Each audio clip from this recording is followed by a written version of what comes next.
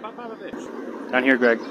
Whoa, a flamethrower. That's wild. Nah, it's just a thing to get rid of the weeds. It seems a bit extreme, my man. You're going Full Metal Jacket back here. No, I'm not used to the thistles you guys have out here. They're way more aggressive in Chicago. You can thank Big Pesticide for that. Come again now?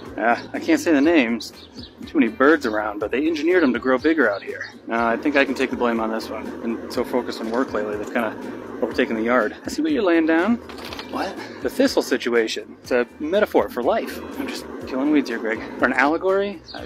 I get the two confused. Allegories are more like stories. It's allegory. Keep it in mind, I really need to get back to this. I don't have a lot of time. Yeah, sure. I got your food, by the way. Thank you.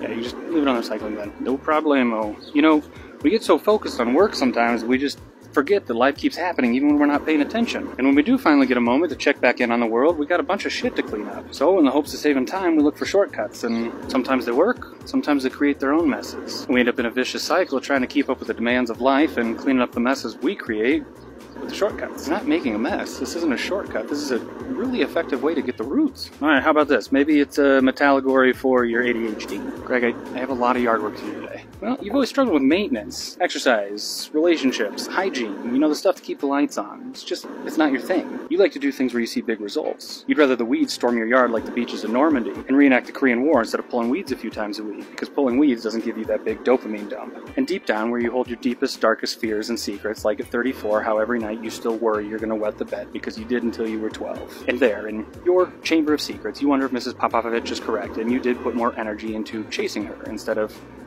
keeping the marriage alive. I'll leave those there. I was way off with the ADHD thing. That's what he gets for taking shortcuts.